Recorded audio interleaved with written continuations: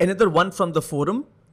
So the user explained the problem something like this. There was a complex query which was taking a while to execute, and when the user is investigating the query plan, he sees the reason for early termination of statement optimization, and the attribute value said timeout. Now what is all this? When you send a query to SQL Server Engine, the query optimizer, the component that is responsible to generate an efficient execution plan, has a very limited amount of time in which it has to create an efficient execution plan and output that plan using which the query gets executed. Let's take a step back and look at various stages.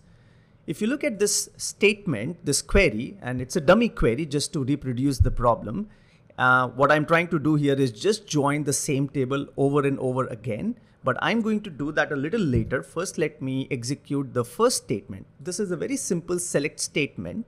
Let's go and execute this. Select start from sales order header, and you get all the data out. Let's go over to the execution plan. Select the select operator, right click, let's go to properties. In the properties here, you will observe there is something called as optimization level, which says trivial. Now trivial here means what it is supposed to mean, which is this query is very trivial for the SQL Server Query Optimizer.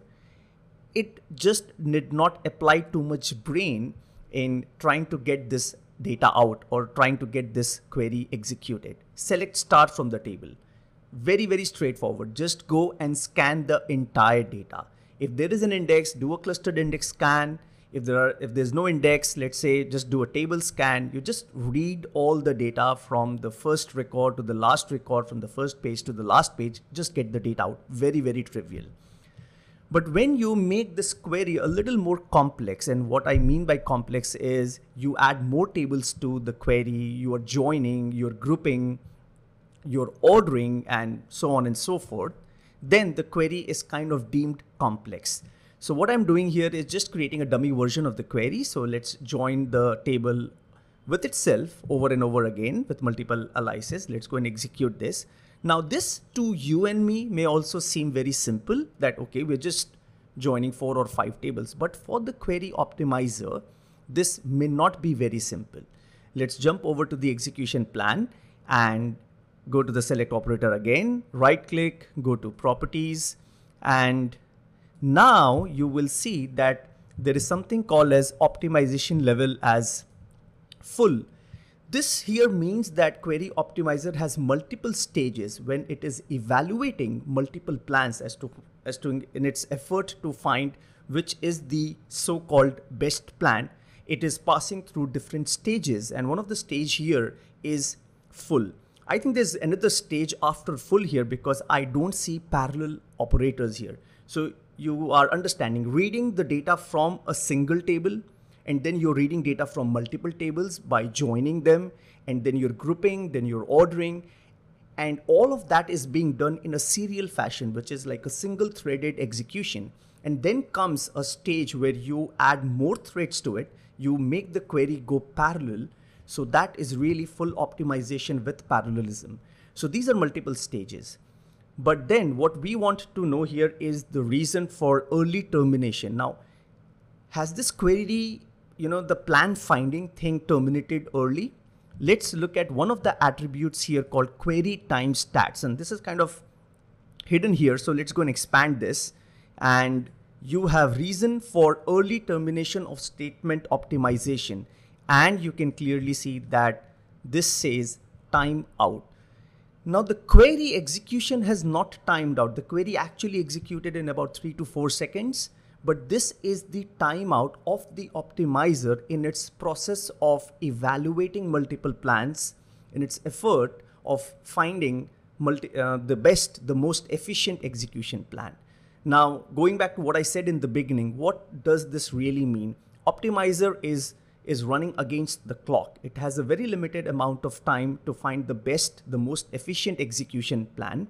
And theoretically, there could be thousands and hundreds and thousands of combinations, permutations that it could apply. But the very limited amount of time that it has, it finds whatever best it can, and it times out and it outputs that plan. And that plan gets passed on to the query executor, and the query executes using that particular plan. Now, remember in this academic example that I'm showing you by just kind of joining the same table over again, but in real world, the query might be really complex. It could be a long query, multiple lines of code, and really a lot of complex attributes added to the query. And it could actually take a lot of time for the query to execute itself. And when that happens and you're investigating the query via the execution plan, you may want to go and look into this attribute, whether the optimizer timed out when it was evaluating multiple plans for the query. Now I know this is something like internals of SQL Server that I'm talking about, and you want to know, okay, Amit, when something like this happens, what are we supposed to do? Well, we are talking about simplifying the query here. When you have something like this, and that happens, as I told you, when you have these multiple joins, group by, order by, and you have parallelism also happening in action. The idea here is to simplify the query, which is your effort of rewriting the query. So using indexes, using stat updates and all of that, those are different things. We are talking about tweaking the query. We are actually talking about a T-SQL rewrite. Hope you had something new to learn, and if you liked the video, do share this with your friends and colleagues. Happy SQL!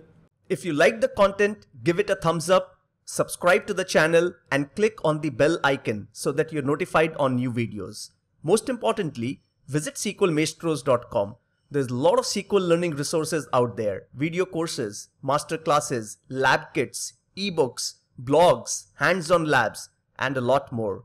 Follow us on Twitter @SQLmaestros and myself _Bansal. Last but not the least, do subscribe to our newsletters. See you soon in another video. Goodbye.